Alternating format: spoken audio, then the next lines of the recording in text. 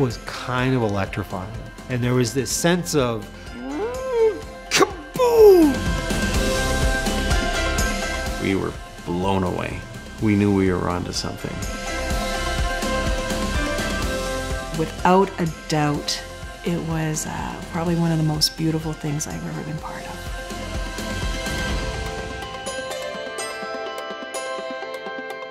I don't think we really understood how deep our hearts were involved until this year.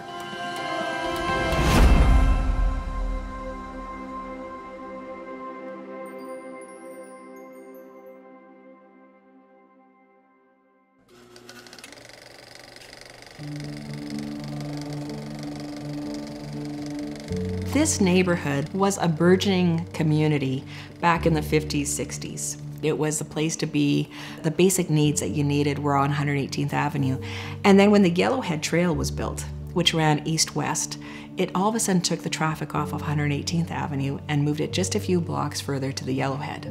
So all of a sudden the traffic that people would stop and pick up something or go get lumber or whatever it might have been on 18th, all of a sudden it turned into the Yellowhead being the thoroughfare. And when that started happening, this neighborhood became a place of shadows. And all of a sudden real estate really dropped in the neighborhood. A lot of the businesses just closed or moved or relocated. I think there was a point that this just became a place to drop off any of the city's problems. And the people's faces became invisible, and their identity was their problem, not who they really were. For us moving into the neighborhood when we did, we didn't realize the magnitude of social problems. And the vulnerabilities were just huge.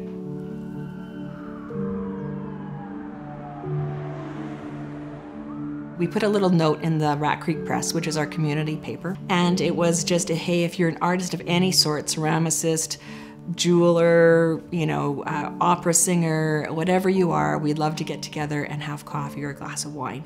So we started meeting. We met at my home, and then we started meeting in other artists' homes, and we just started gathering and hanging out together. It started out with big dreams, and we dreamed about festivals, we dreamed about buildings, and we dreamed about how arts could transform the community. And then we started to put those dreams into motion. We all got talking, and we ended up having lots of coffee meetings around Christie's kitchen table or dining room table, and one thing led to another, and we went, well, we all want to do something to make Alberta Avenue like a lively place and not this sort of cavernous wasteland. And we got the idea to form a group, and the first thing that started was we didn't actually form as an organization. We just got together and put on a festival.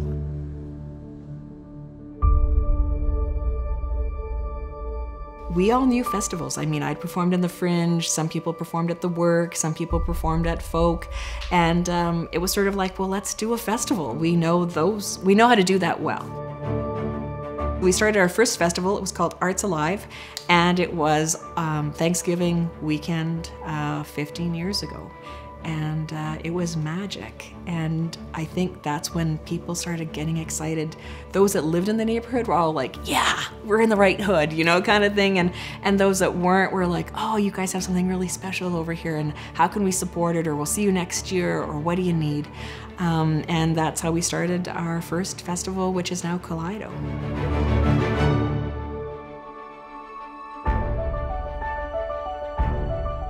First year was really shot from the hip. It was so-and-so has a lighting system, so-and-so, or which means a few lights on a tree, literally. I've got some speakers. Okay, that's great. I can do this, I can do that. I'll do this and I'll do that, and blah blah blah. And I think maybe 500 people may have showed up in the parking lot. We were like thrilled.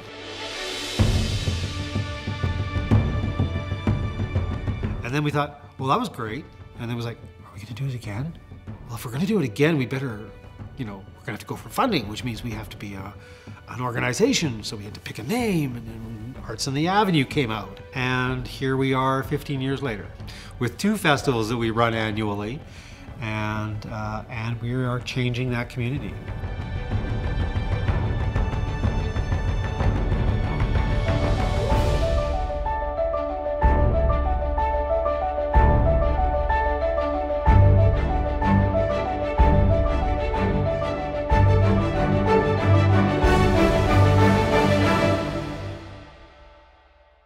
For the next 6 or 7 years, it just got a little bit bigger and a little bit more professional, and the city started to find out, and people from outside of the community started coming. And I think it was in 2010 or 11 that we broke 10,000 people.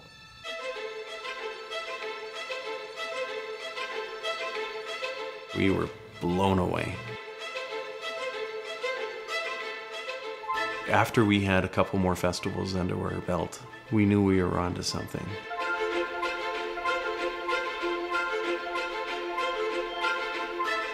From the very way that the festival is shaped and created, when people are walking if they walk from end to end, they're going to experience the intentionality of that design. As they're walking, they're going to see Tawakan Village, they're going to see the Unity Project, they're going to see people dancing on the sides of buildings, they're going to see a back alley band playing, they're going to see the carrot, they're going to see the belly dancing, they're going to see the main stage, they're going to see the kids area. For us, Kaleido is about surprises and spontaneity. Being able to brush by a saxophonist playing her saxophone on the corner and sitting down next to a fire and letting that feed your soul. Or moving down the street and seeing kids doing hula hoops together or chalk art on the ground. Or walking down a little further and hearing the pounding of the indigenous drum and going, oh, I haven't heard that for years. The festival is our flagship. It's our flash on the world that says, this is us. But at the end of the day, it's just an advertisement for what we're really doing. The real show is social change. This festival brings communities together. The inner city, that area, needs festivals like this. So a festival to roll through and give them that little bit of a joy and recreate that boost of imagination and inspiration, it's a huge deal. Those festivals take away the stigma of Alberta Ave. It's a sense of belonging, and that's how you can bring the different cultures and have them connect and be able to support each other, and then kind of see who needs a little bit more support and how we can provide more resources. You can share the talent, you can share the different cultures and their different backgrounds and their different performances, and you can learn from all these different cultures and create something that's really special.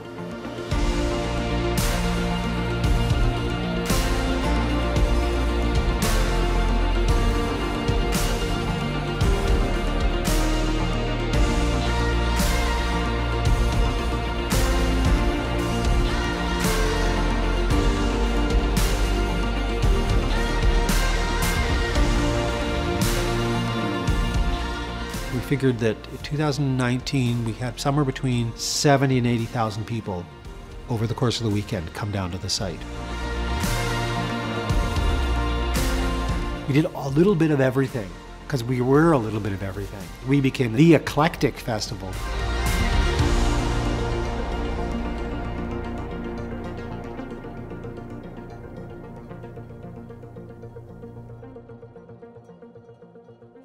I'm declaring a public health emergency of international concern over the global outbreak of novel coronavirus. More than 1 million people around the world are now confirmed to have COVID-19, and the number of confirmed cases in Canada is still rising steadily. We quickly realized as Arts on the Ave, when we say that we're humanitarians, advocates, and lovers of life, that we really needed to step up and be a champion for the kids and families in our neighborhood. Christy has never wanted to back down on something. There's always a way for something to happen. It was always like the goal is to bring joy and hope. So how do we do that in a tangible way when you can't touch something, you can't stand by anybody? So we're like, okay, visually, that's where we can do it, that we're gonna have a good impact there. I was sitting at my dining room table and I looked out my front window and the little ice cream man came by. And it stopped in the middle of the street, like literally right in front of my window. And all of a sudden I could see the doors open because all the kids were at home and parents were letting them come out, and they lined up and they all ordered their ice creams and then they all ran back into their houses. And I sat there and I thought to myself, is that what we're supposed to do with Kaleido? Like, could we make Kaleido on a street somehow that would land in the middle of a street, would perform for a few minutes, and then would just move on down to the next couple streets and do the same thing?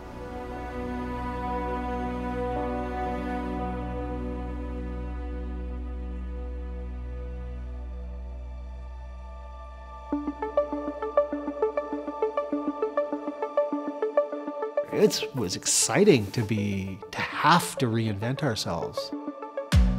And about the middle of July, we started talking to Alberta Health Services and Canadian Health Services and saying, well, what are the real rules? And from that, we started saying, well, are we going to do a festival? No. Well, wait a minute. Can't we, if they say we can do this, this, and this, couldn't we turn that into this? And isn't that at least something better than nothing? Because everybody else is doing nothing. Can we at least do something?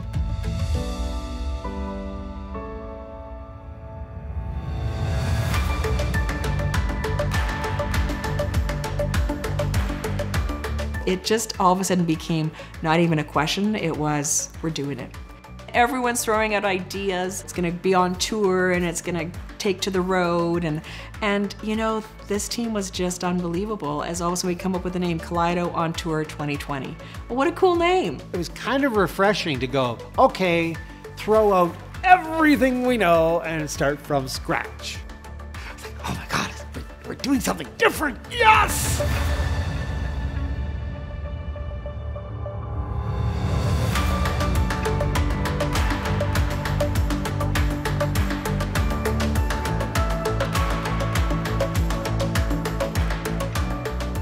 Christy originally approached me for the Kaleido tour. I was like, that's amazing. That's one of the coolest things I've ever heard. How can I help? How can I support? What do we have to do to make this happen? And she said, basically, we're gonna be taking all these stages, putting them behind trucks and driving them down the road. It sounds easy, but logistically, that's a lot of work. That's a lot of speakers, that's a lot of power, that's a lot of lights, and that's a lot of people. But when she approached us, we know the idea would work. We know because we've seen him do so many amazing things in that area, accomplish so many different festivals, and a festival that you don't have to pay to get into, that's phenomenal. This year, we flipped it completely on its head, and we created 4 flat deck parade trucks, and we outfitted them with sound equipment, and we basically took the festival in little podlets through the communities. It was so cool to see people from all different backgrounds, from different specialties, come together to create something that didn't exist before. The vision is only a vision until you have a team together to make it work. And there we are, this caravan led by the police and Hibco Construction, going down these really narrow streets and these really skilled drivers navigating down, and with inches to spare sometimes, you know. Just because we're experiencing something a little bit different this year, that does not mean we have to celebrate alone. In fact, we are stronger together. So, ladies and gentlemen, please celebrate, but also remember to keep social distancing. So 2 meters apart between you and the next cohort. So, without further ado, welcome to Kaleido on Tour 2020.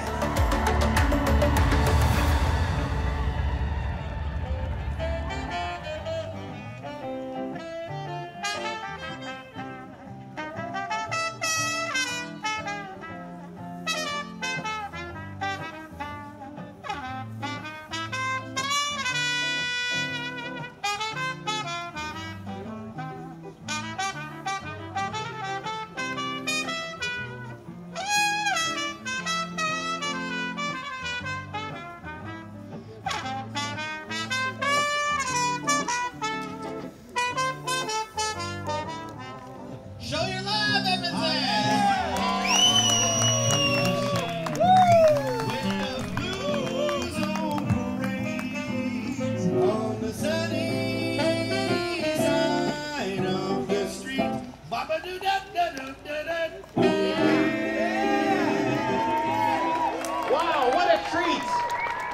good to each other. We could not have this without you. And 15 years of Kaleido is thanks to our incredible staff and volunteers. Throughout this pandemic, we need each other more than ever. So please be good to each other. Peace, love, and blessings to you all. Thank you, Kaleido! Too many days in the darkness, without a glimpse of the light. Running tired and broken and scared, but I swear I'll never give up the fight. I think the energy of Kaleido 2020 has never been at Kaleido before. So I mean, we've had such great moments at Kaleido in the past, but the energy and the excitement and the just absolute elation of doing something in the middle of darkness and being able to know that we did it as best as we could and with as much love as our team had to share was amazing. With every star, we are born again. Open your heart, spend less time in your head. What really is important in those festivals is how you connect, and how you connect with your community, how you connect with your neighbors, and how you run into your friends or you run into other people you know from school and you get to meet their parents. And it's very multicultural. Everybody comes out. And it's a spot where you can enjoy being around the people and not really have to worry about who they are, where they are. You just feel a sense of community in those festivals.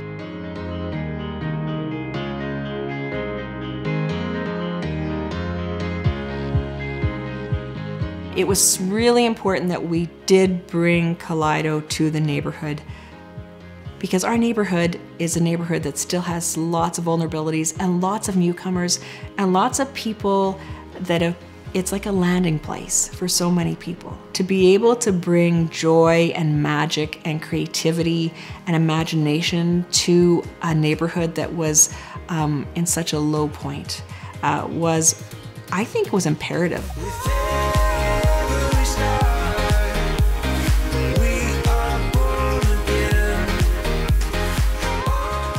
The reason Kaleido is here is to allow us to all see each other. It's about the commonness of man, and it's us being able to see each other and how the arts brings us together. Without a doubt, it was probably one of the most beautiful things I've ever been part of. Lift me up in your branches. We can watch the sunrise. Just a couple of bruised up souls that believe that it was worth one more try. With every star, we are born again. Open your heart and spend less time in your head. With every star, we are born again. My memory of it is just watching little kids just dancing their socks off. That always gets me. I was so impressed with how they were able to reimagine and how they were able to come to our communities and just bring so much happiness and so much joy and vibrancy through art, through music and color.